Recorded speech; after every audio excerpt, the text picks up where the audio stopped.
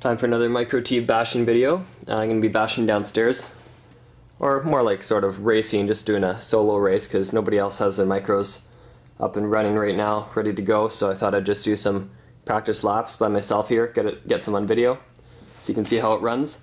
And I'll just explain my setup quickly. Stiff springs up front and in the rear. Let's see, 3 racing oversized tires front and back, and I'm running a fairly loose slipper with that 4,500 or 4,300 kV motor, and of course all the regular electronics. You can check out my other videos if you want to see a more detailed video on how I built this thing from scratch.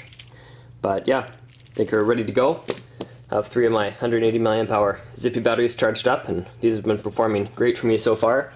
And this $17 2.4 system from Hobby King. The interesting thing I'm going to be doing here is I'm going to film this entire video, except this first part that I'm filming with my regular camera.